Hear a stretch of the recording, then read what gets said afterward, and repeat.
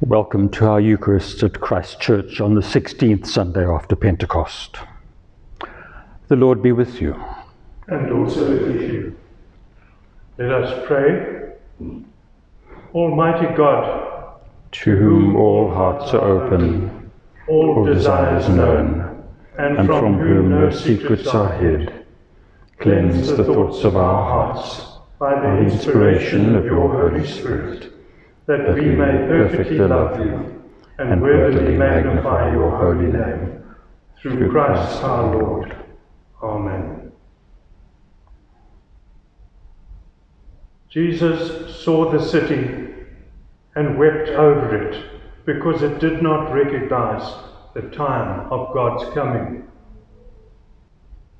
Let us confess our part in the self-centeredness and blindness and sin of the life of our city and community.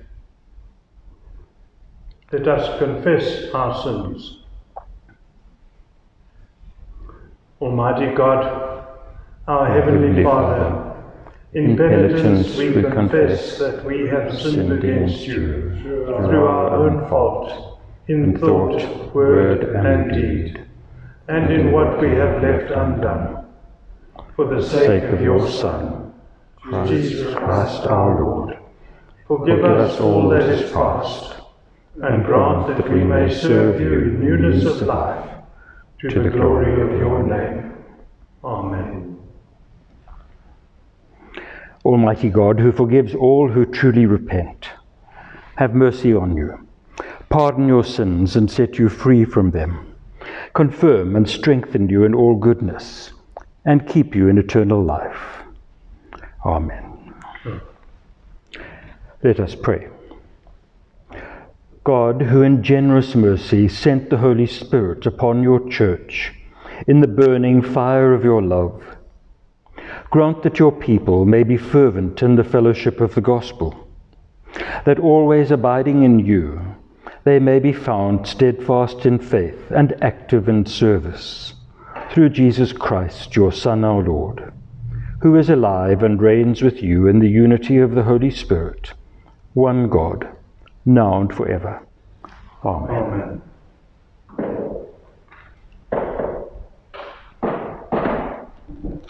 A reading from St. Paul's second letter to the Corinthians. Therefore, we do not lose heart. Though outwardly we are wasting away, yet inwardly we are being renewed day by day.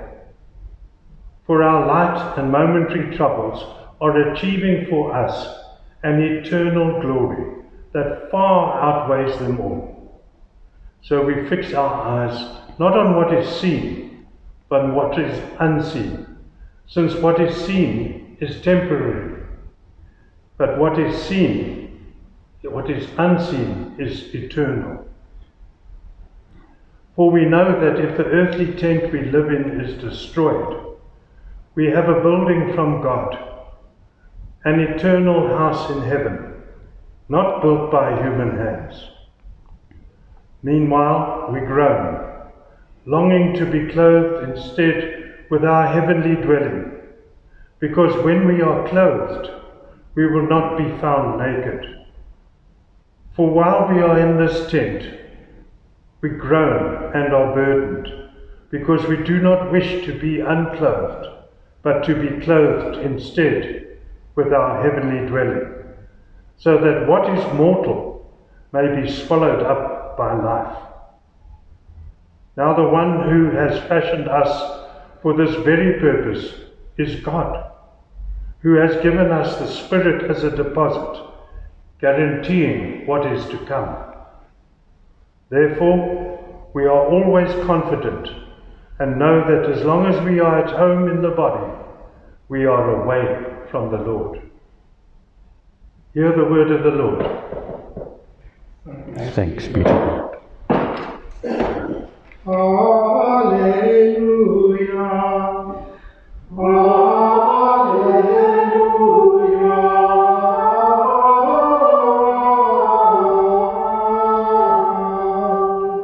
Speak, Lord, for your servant is listening. You have the words of eternal life.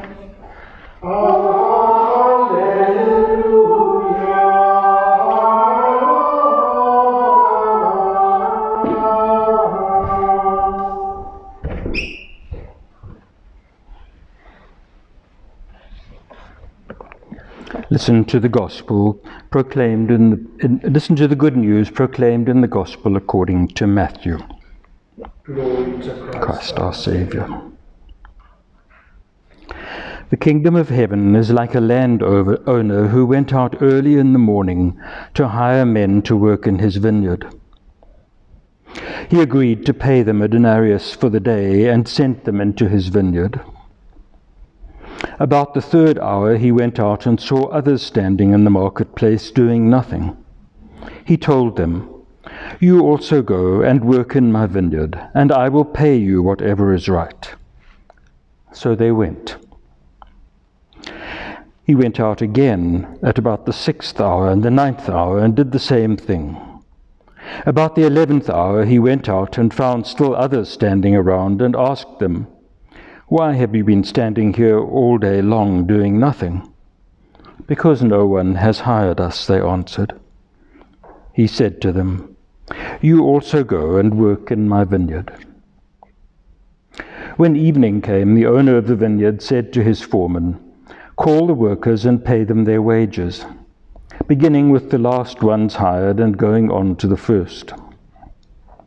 The workers, who were hired at about the 11th hour, came and each received a denarius. So when those came who were hired first, they expected to receive more, but each of them also received a denarius. When they received it, they began to grumble against the landowner. These men who were hired last worked only 1 hour, they said, and you have made them equal to us, who have borne the burden of the work and the heat of the day. But he answered one of them, Friend, I am not being unfair to you. Didn't you agree to work for a denarius? Take your pay and go. I want to give the man who was hired last the same as I gave you. Don't I have the right to do what I want with my own money? Or are you envious because I am generous? So the last will be first, and the first will be last. This is the gospel of Christ. Praise to Christ our Lord.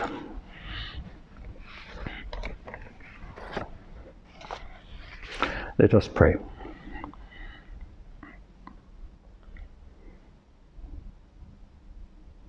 Come to us, Lord, in the stillness,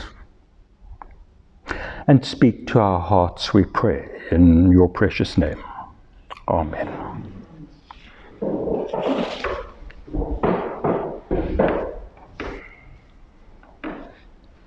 Our passage today speaks about death and some of the pain of anticipation of death and what we might hope for.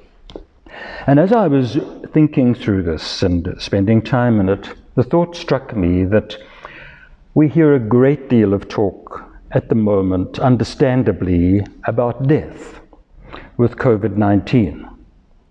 And many ways in which we can escape the possibility of infection. And so all the things that are necessary, the social distancing, the sanitizing and so on, and all these are good.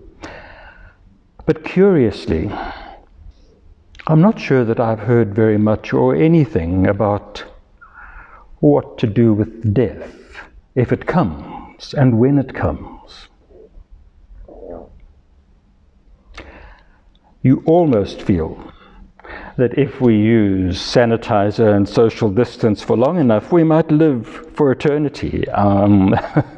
That death will not be able to reach us, which of course is an illusion. I want to suggest to you, though, that what Paul is giving us here is freshly minted as he thinks through his experiences and as he is thinking about God's mercy to him and pours his heart out to the readers of this letter. You see, Paul, as you will know if you've been reading through with us or know the book, Paul went through this time of profound danger and thought that he would not escape alive or that his friends would escape with him. And he uses a series of terms to describe quite how serious it was. In many respects, maybe not unlike someone who is severely stricken with coronavirus and truly wonders if they're just going to turn the machines off. This man has really stared death in the face and was convinced he wouldn't come out, apart from a miracle. And this has had an amazing effect on this man, but there was one other thing too. And that is that into the Corinthian church had come people who, for whatever reason and however they argued their case, seemed to have life all buttoned up. So whether it was that they were following all the rules and the laws, or whether it was maybe their extreme apparent spirituality, because Corinth did exercise the gifts wonderfully, we don't know what they appealed to. But we do know that they looked down on weakness, looked down on vulnerability, looked down on not knowing. And so they shamed Paul and declared to Corinth that Paul was disqualified because he was a weak, broken man.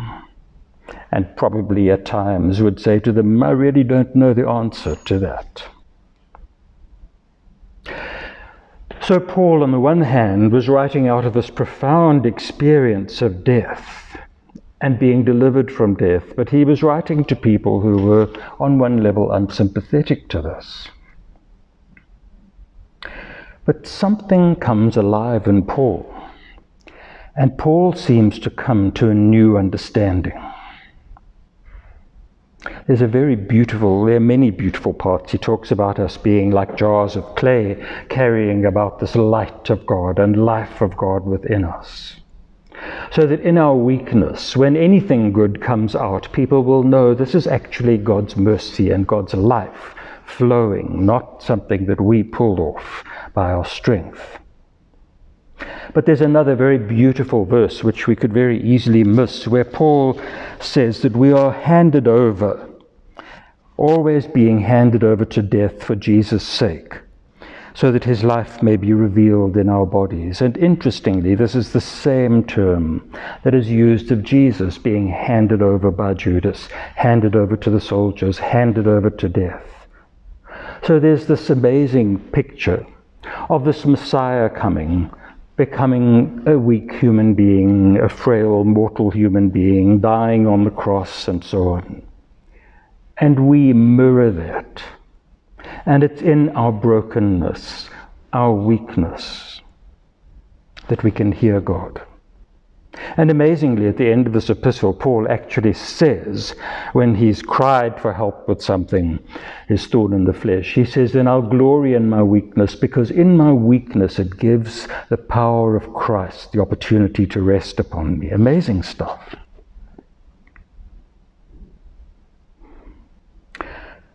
I think the insights that Paul comes to here are because of his preparedness to admit his weakness, his fear of death, his fallibility, and to be profoundly vulnerable not only to his hearers, but himself before God.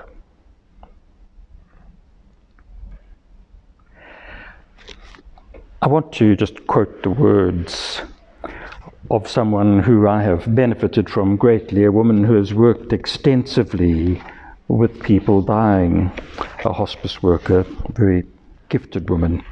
And she writes talking about how in her early visits, she used to go to these homes and dread standing at the door, because she knew what faced these people, the pain, the loss, the sadness, maybe the confusion of the person dying, the family members suffering. And she said as she drove around town and passed these houses one after another where she was helping people in their dying process, the words that went through her mind were tragedy, tragedy, tragedy, and she'd be tempted to look the other way.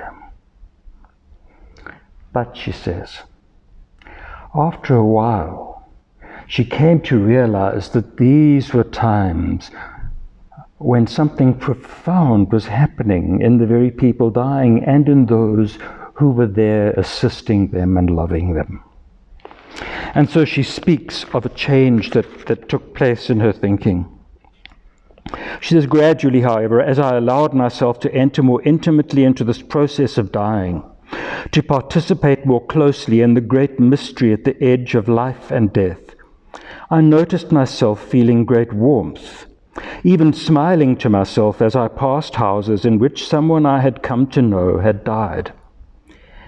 Deep in the interior, behind those closed doors, often in the intimacy of a bedroom, I had been privileged to be part of moments of great depth.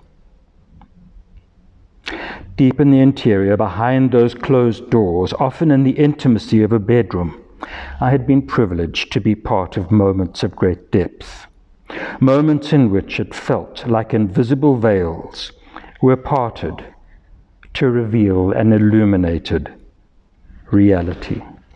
Very lovely. And John O'Donoghue, the one-time Jesuit priest and also poet, says this.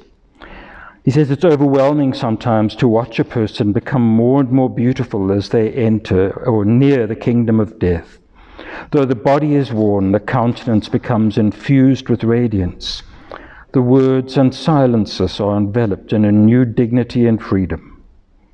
And you begin to realize that already the graciousness of the eternal is infusing the last remnants of a life. You begin to realize that the graciousness of the eternal is infusing the last remnants of a life. Very lovely. And that's been my experience many times too. As you spend time with someone approaching death, they see in new ways. Their values change. And there's a depth and a luminosity oftentimes that comes about that hadn't been there before.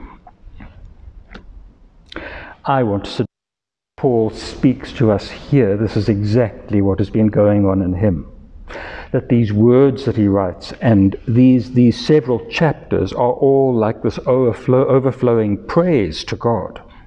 I think these words come out of this place of brokenness before the reality of death. Someone has said very rightly that the forces of darkness are not so much the things that trouble our society today, but the forces of shallowness. It's hard for us to think about these things and to enter into them in ways that allows newness to come. Maybe that's always true of human beings. But this is what Paul calls us into here. Paul talks about two conflicting impulses or longings that we have. He says, in the meantime, we groan, longing to be clothed with our heavenly dwelling, our new body, because when we are clothed, we will not be found naked. On the one hand, we long to take on eternity.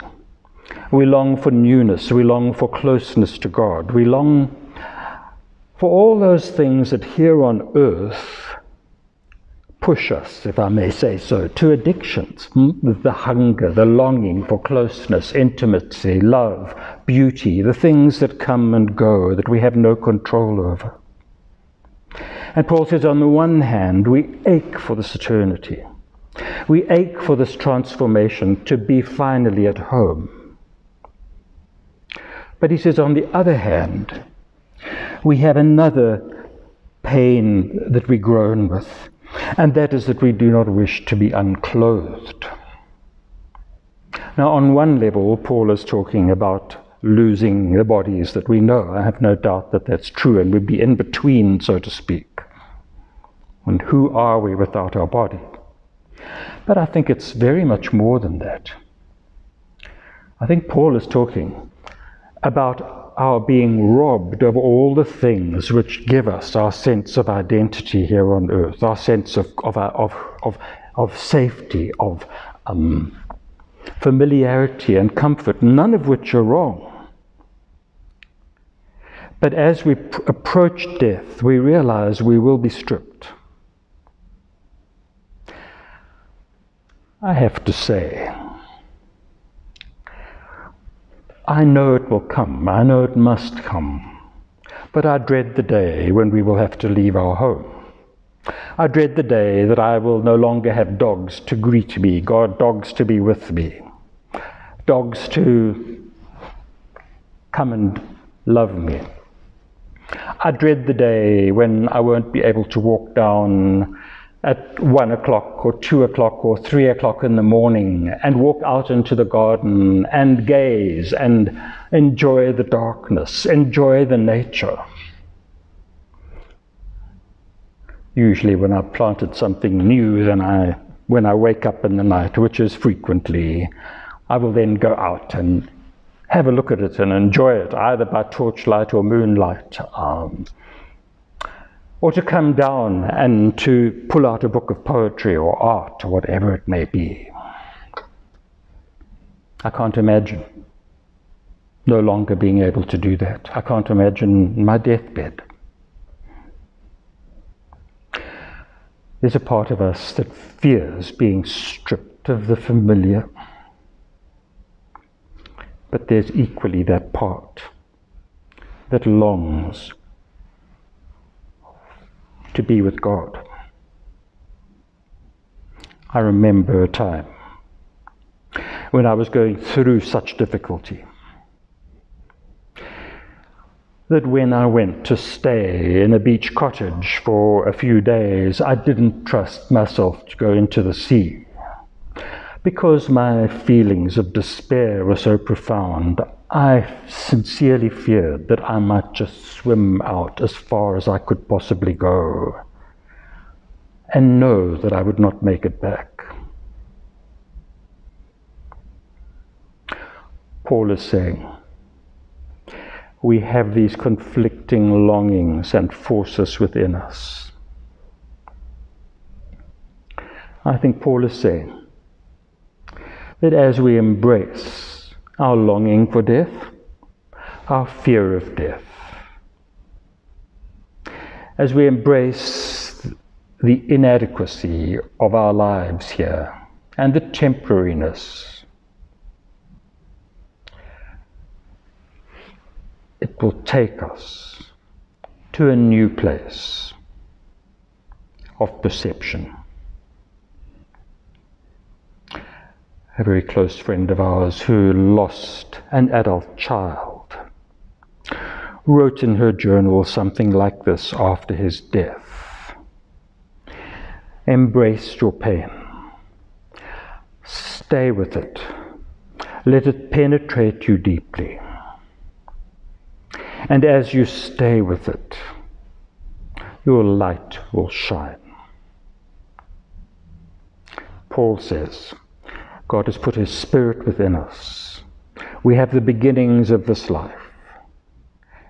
And it's the fullness of this growth of true understanding of God and a different perspective, which is what He saved us for. Let's take a moment in silence.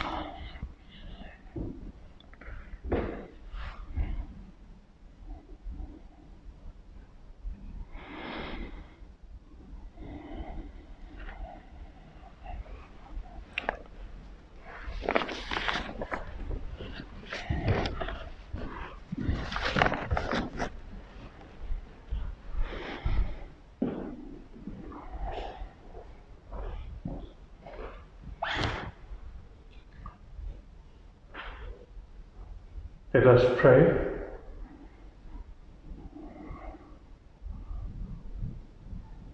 In humility and with a grateful heart, knowing we are unworthy, through the power of the Spirit and in our Saviour's name, let us pray to the Father. Lord,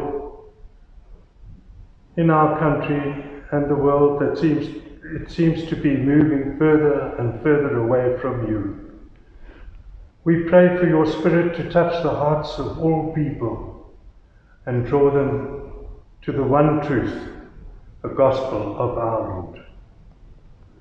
We particularly pray for the success of the Return South Africa prayer meeting on the 26th of September, that many hearts will be touched and many millions will return to you. Let us pray to the Father. Lord, have mercy.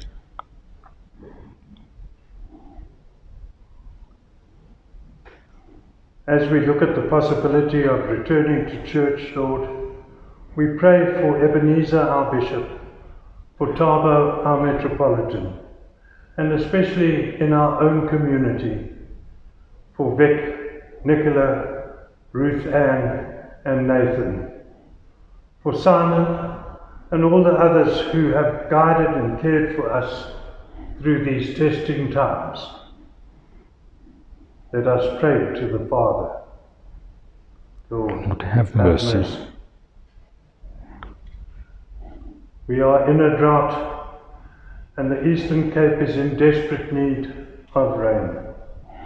There are millions suffering from malnutrition in our province alone.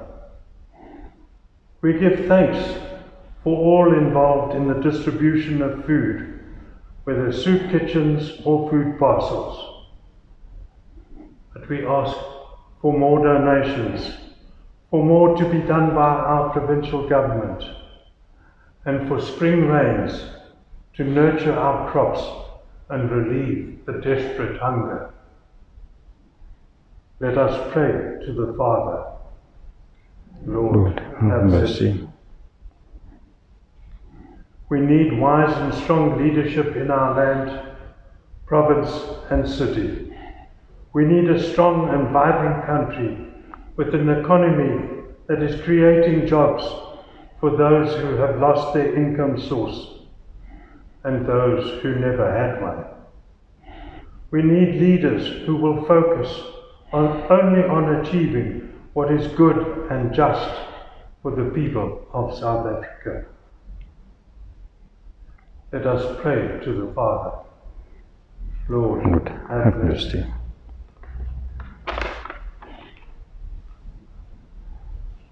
There are many who have been touched by the virus and others who have suffered in their health. Within our community, we ask for your healing hand on James Hoyle, Viv Ginn, Don Henry, Hilton Adonis, Barry and Maureen Phillips, Gary Griffith-Smith, Anne Grocott, Solveig Martin, and Kabose Lensley. Let us pray to the Father. Lord, have mercy. For our deliverance from all affliction, strife, and need, and for the absolution of our sins and offences, let us pray to the Father. Lord, have mercy.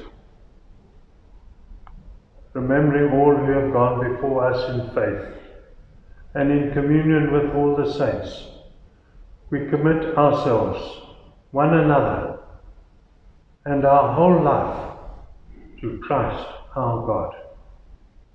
Amen. Amen.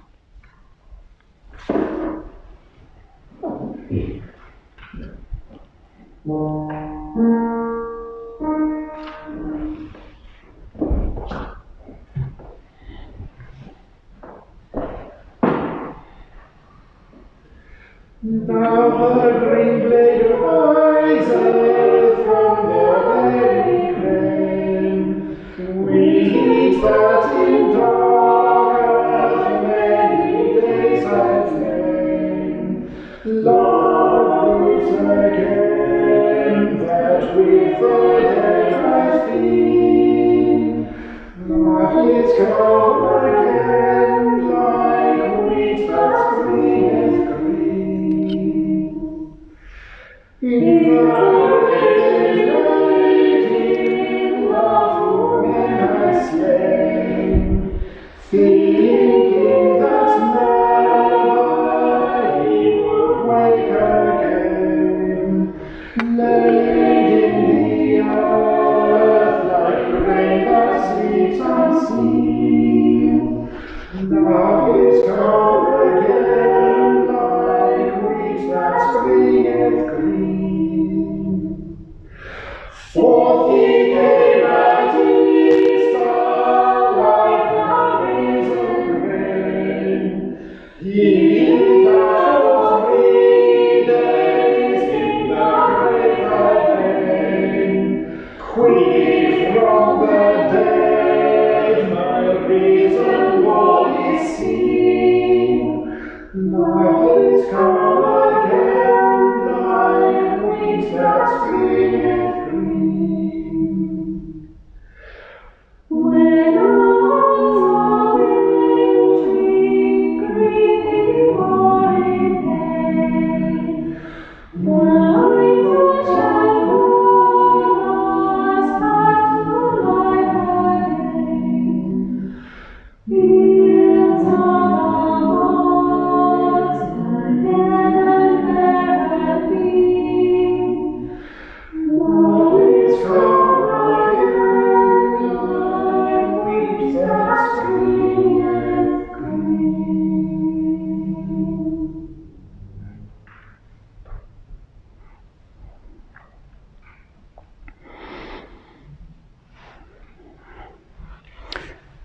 we invite you to come and share this Eucharist with us and to trust God to give to each one a spiritual Eucharist, even though we're not able to all partake of the elements. Jesus comes and loves us still. Wise and gracious God, you spread a table before us. Nourish your people with the word of life and the bread of heaven. Amen. The Lord be with you. And also with you. Lift up your hearts. We lift them to the Lord. Let us give thanks to the Lord our God. It is right to give thanks and praise.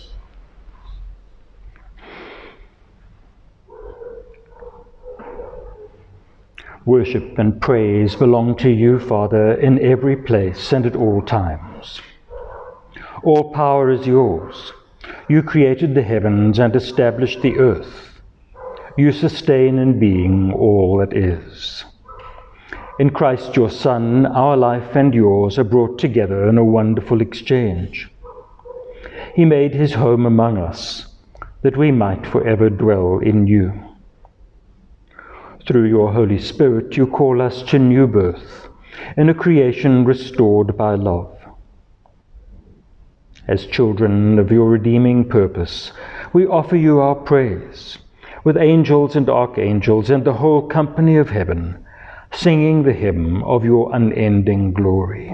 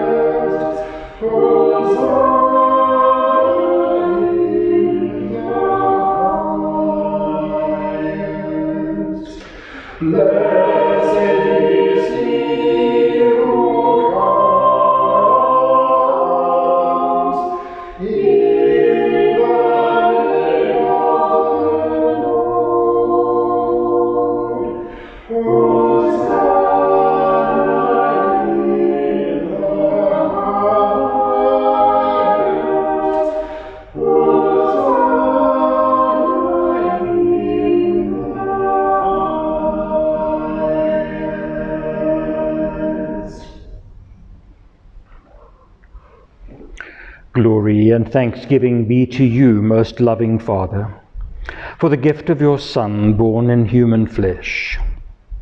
He is the Word existing beyond time, both source and final purpose, bringing to wholeness all that is made. Obedient to your will, he died upon the cross. By your power you raised him from the dead. He broke the bonds of evil and set your people free to be his body in the world. On the night when he was given up to death, knowing that his hour had come, and having loved his own, he loved them to the end. At supper with his disciples, he took bread and offered you thanks, and gave it to them, saying, "Take, eat. This is my body broken for you."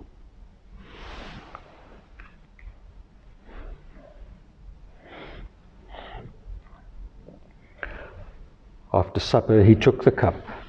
He offered you thanks and gave it to them, saying, "Drink this, all of you. This is my blood of the new covenant. It is poured out for you and for all, that sins may be forgiven. Do this in remembrance of me."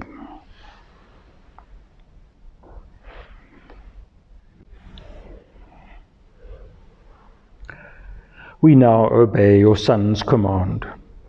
We recall his blessed passion and death, his glorious resurrection and ascension, and we look for the coming of his kingdom.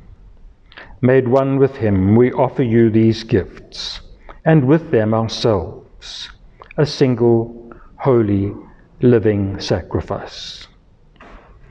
Hear us, most merciful Father, and send your Holy Spirit upon us and upon this bread and this wine, that overshadowed by his life-giving power, they may be the body and blood of your Son, and we may be kindled with the fire of your love and renewed for the service of your kingdom. Help us who are baptized into the fellowship of Christ's body to live and work to your praise and glory. May we grow together in unity and love, until at last, in your new creation, we enter into our heritage in the company of the Virgin Mary, the apostles and prophets, and of all our brothers and sisters living and departed. Through Jesus Christ our Lord, with whom and in whom, in the unity of the Holy Spirit, all glory and honor be to you, Lord of all ages, world without end. Amen.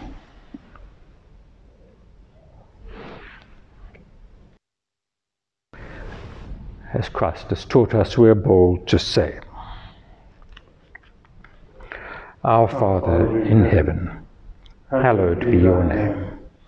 Your kingdom come, your will be done, on earth as it is in heaven. Give us today our daily bread. Forgive us our sins, as we forgive those who sin against us. Save us from the time of trial, and deliver us from evil. For the kingdom, the power, and the glory are yours, now and forever. Amen. The living bread is broken for the life of the world. Lord, unite us in this sign. We do not presume to come to this your table, merciful Lord, trusting in our own righteousness, but in your manifold and great mercies. We are not worthy so much as to gather up the crumbs under your table, but you are the same Lord, whose nature is always to have mercy. Grant us therefore, gracious Lord, so to eat the flesh of your dear Son, Jesus Christ, and to drink his blood, that we may evermore dwell in him, and he in us. Jesus is the Lamb of God who takes away the sin of the world. Blessed are those who are called to his supper. Lord, I am not worthy to receive you, but only say the word, and I shall be healed.